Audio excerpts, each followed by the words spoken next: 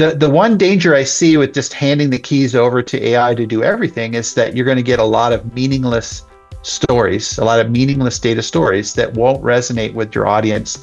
How are you seeing AI impact the art and science of data storytelling? I think that there's a desire to kind of hand the wheel over to AI to tell all the data stories. But I think there's a human element that needs to have a hand on the wheel, essentially. Because as humans, we understand the context behind the numbers. We understand the audience that's receiving the numbers or the stories. And so I see it as a collaboration between AI and humans. And there are obviously strengths on both sides. And we can do so much more with the help of AI. We can parse through the data in a much more robust way with the help of AI.